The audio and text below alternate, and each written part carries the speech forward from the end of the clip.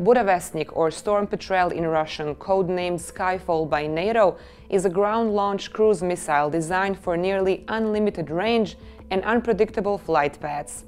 Its unique feature is that it is powered by a compact nuclear reactor instead of conventional fuel, which can theoretically allow missiles to stay airborne for days and strike from unexpected directions while flying at very low altitudes to evade radar detection.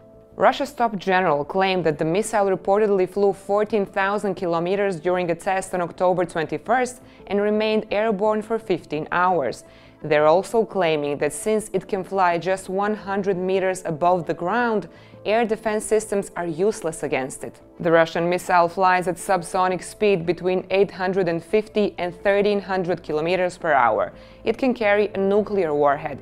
Western experts say that the weapon will likely have limited strategic use for now. Due to its subsonic speed, it could be detectable and vulnerable to fighter jets.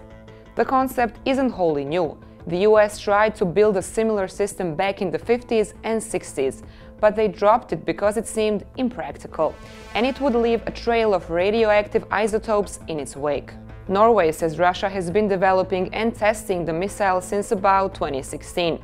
The missile has also suffered a series of mishaps, including in 2019 when several nuclear technicians were killed in a radioactive blast near Arkhangelsk.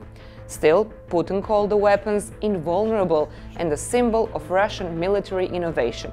This missile is the latest indication of a looming arms race, with Moscow seeking to strengthen its strategic deterrent against the United States and NATO. The latest test marks a milestone, but there remain serious doubts about whether this wonder weapon will change the balance of global power or simply add new risks to an already tense nuclear landscape.